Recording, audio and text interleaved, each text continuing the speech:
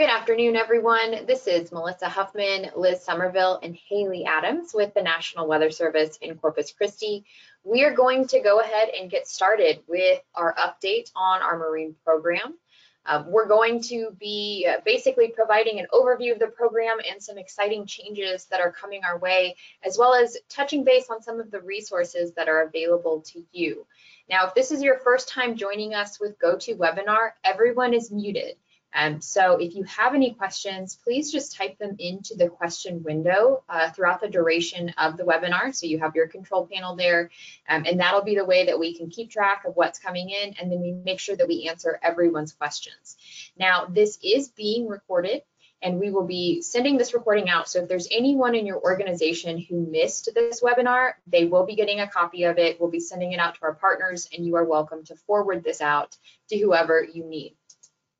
To make sure that we are properly introducing ourselves, though, because it's a little different in this virtual world, just hearing a whole bunch of voices, but not necessarily seeing faces. We have Haley Adams, who is a meteorologist in our office, as well as the Marine Program co-lead.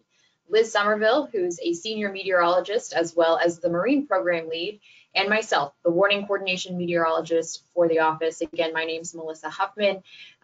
Haley and Liz are leading our marine program efforts here, both the marine forecasting as well as education and outreach. Now, their contact information is shown on this slide. So if you are a mariner or if you have marine interest, these ladies will absolutely help you with anything you need, any kind of questions. They are fantastic resources, and I'm really excited for you to get to hear them speak today. Now, again, we've touched base on this already.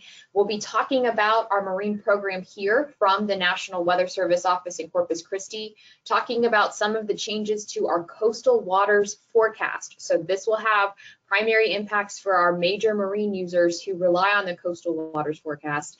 We'll be talking about some marine resources that are available, and then we'll open it up for any kind of questions. However, you are welcome to type in those questions at any point in time throughout the webinar today. Now, I just want to provide an overview for our marine program and our marine service area. This is where we provide marine forecast services for. So just to acquaint everyone with what we're talking about, I know we've got a lot of folks who live along the coast here. So just to tell them the areas that we're actually specifically forecasting for from the National Weather Service in Corpus Christi. Everywhere outlined in red that you see here, so essentially all of the bays stretching from Baffin Bay on up to Matagorda Bay, we forecast for those bays, and then we go out 60 nautical miles from there. So if you added up all of the area for that, that's about 6,500 square miles of water. So not only do we have land responsibilities, but we have marine forecast responsibilities as well.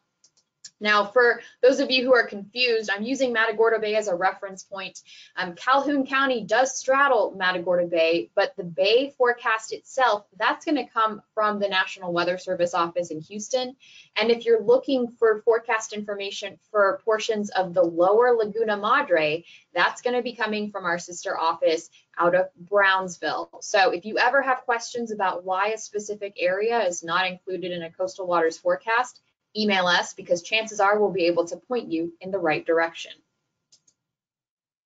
Now, in terms of the coastal waters forecast, I'm going to toss this over to Haley Adams. So Haley, if you'd like to speak to everybody, you have the floor. So part of what we do here at the Weather Service is issue a coastal waters forecast, and this can actually be found on our website. You'll see the URL at the top, weather.gov/CRP/marine, or if you have a NOAA weather radio, the coastal waters forecast is broadcast over the radio. They're updated 4 times daily, and we monitor them continuously for changes here at the office.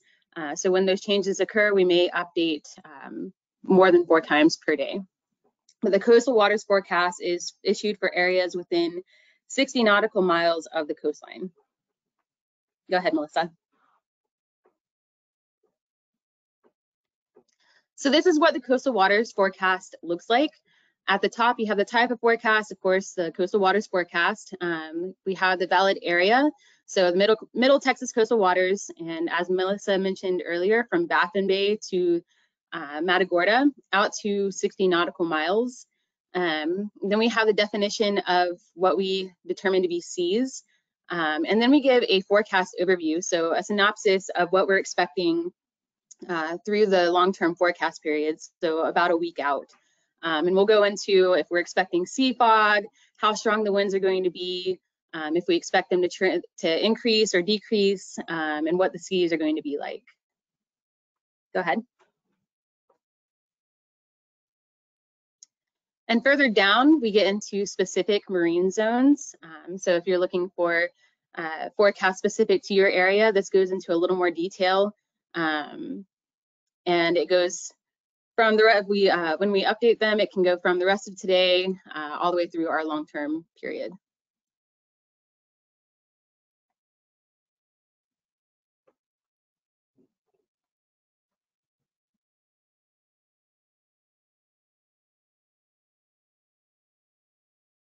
All right, this is Liz Somerville talking about the coastal water forecast changes.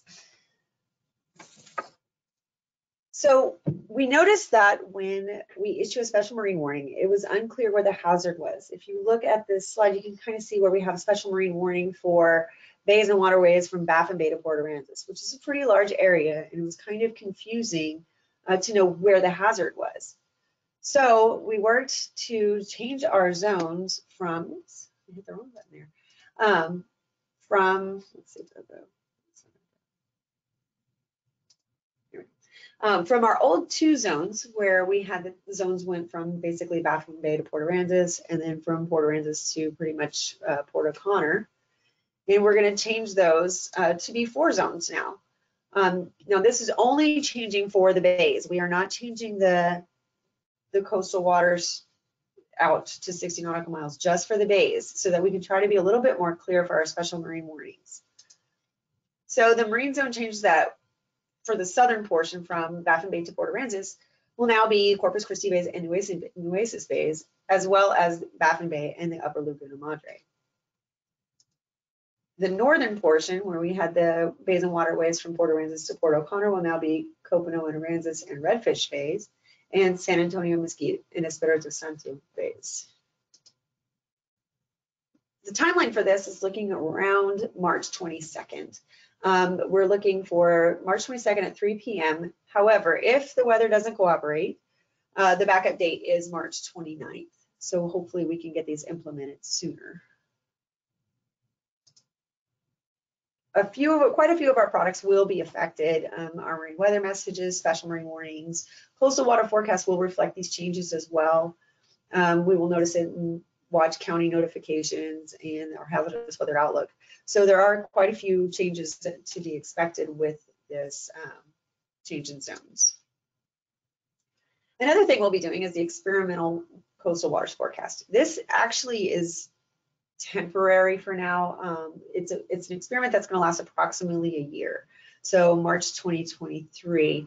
We aren't exactly sure on when we're going to begin, but this should provide a bit more detail on the waves, giving us not only significant wave height and we'll get the occasional wave heights, plus a little bit more wave detail, height, period, and direction for the wave systems.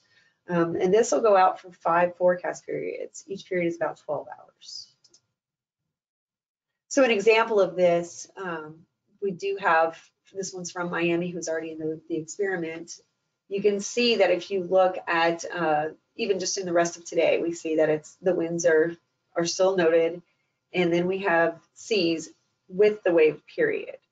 And then that kind of helps us decide what we're needing to do. We can have multiple seas, so that, we could have some confused seas. So that's something that will also be reflected.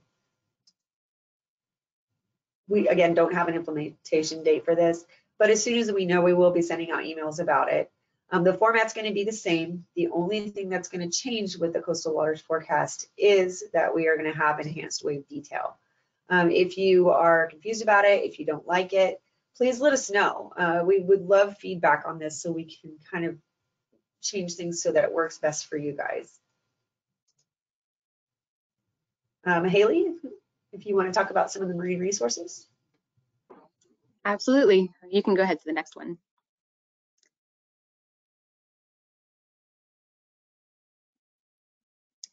So for marine resources, we have a Marine Zone Forecast Points webpage, and this has an interactive map where you can get site-specific forecasts every 3 hours and out to 5 days. You can zoom in and click anywhere on the map. Just keep in mind that there is some forecast uncertainty if you are planning to use this for tropical systems. As well, included with the interactive map, if you scroll down further down the page, you will see a tabular forecast. It's displayed next to the interactive map on the screen here. And that gives you an hour-by-hour look at the marine forecast. So wave height, wave period, wind speed, what we're expecting for our probability of precipitation, temperatures, wind direction, things like that. And you can find this page at the URL to the right of that tabular forecast.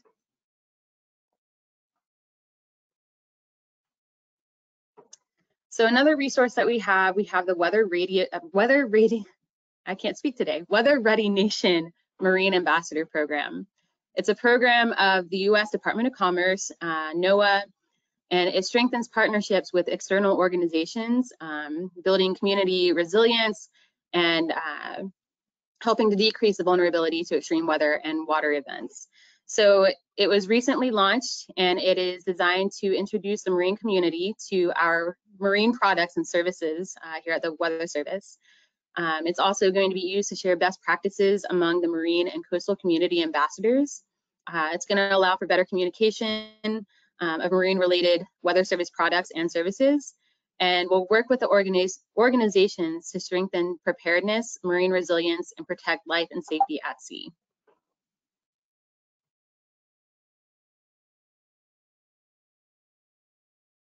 All right, one of the big things that you guys all know is that Bob Hall was severely damaged during Hurricane Hannah. The pier is going to be renovated and rebuilt, but our gauge at the end of the pier will have to be taken offline for this, and this could last up to 2 years. So we've had to come up with a sort of surrogate station that we could use as a replacement. We are using one that is near Port Aransas.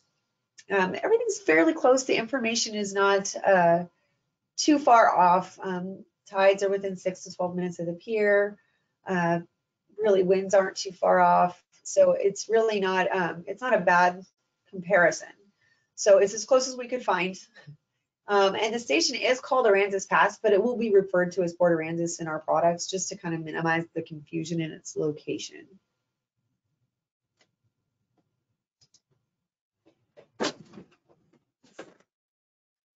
All right, so that concludes essentially our very brief update on our marine program.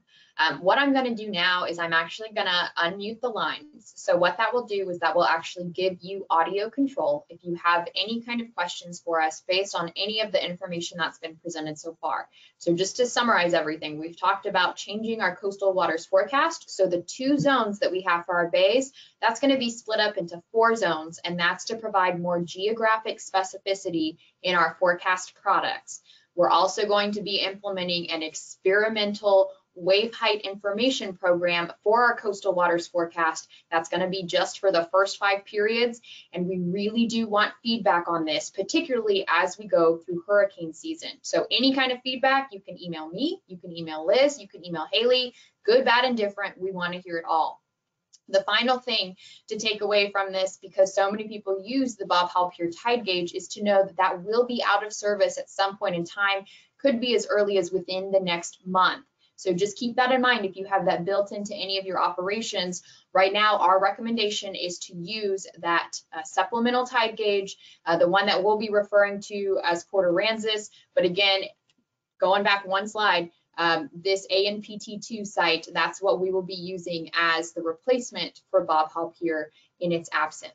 So I'm going to unmute the lines. If you have any questions, you are more than welcome to ask them at this time. You can type them into the chat box. If you think of anything after the talk, just email us and we'll get you set up.